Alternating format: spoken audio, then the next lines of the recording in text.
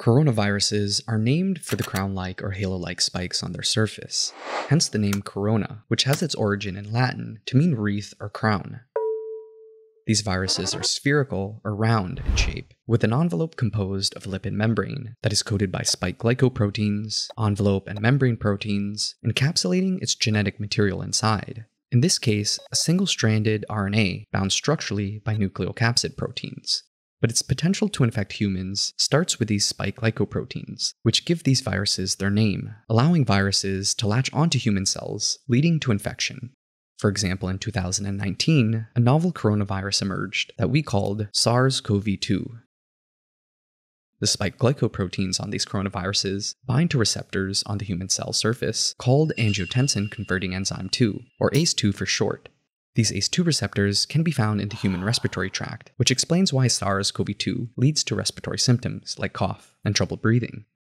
So when the virus finds these ACE2 receptors, it binds to them and gains entry into these cells. And once inside our cells, viral RNA is released and hijacks our own cellular machinery to create its own structural and functional proteins, which then proceeds to translate and replicate its own genetic material, which then can be used to create components to make more copies of itself. The virus is then released from the host cells, which then go on to infect more and more human cells, and the cycle continues over and over again until our immune system tries to fight and stop the virus. When enough cells are infected, we start to feel symptoms of fever, body aches, cough, and shortness of breath.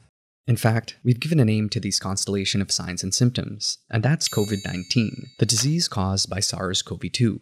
And even though these terms are often used interchangeably, they don't refer to the same thing. SARS-CoV-2 is the name of the coronavirus, and COVID-19 is the name of the disease when the virus infects humans. This is not the first time coronaviruses have infected humans. Remember the SARS outbreak in 2002? So what makes SARS-CoV-2 so deadly? Like SARS-CoV-1, the coronavirus responsible for the 2002 outbreak, both infect human cells through the ACE2 receptor. But SARS-CoV-2 has structural differences in its surface proteins that enable stronger binding to the ACE2 receptor and greater efficiency at invading human cells. But these surface proteins are always changing, and that's because viruses mutate so fast. And so it wouldn't be surprising to see multiple variants of the same virus. In fact, at the time of this recording, there have already been many documented mutations to the SARS-CoV-2 genome, specifically mutations leading to changes in spike protein configurations, giving rise to new coronavirus variants. And so, SARS-CoV-2 is not the first coronavirus to infect humans, nor will it be the last. The good thing is, not all mutations lead to deadlier variants of the virus.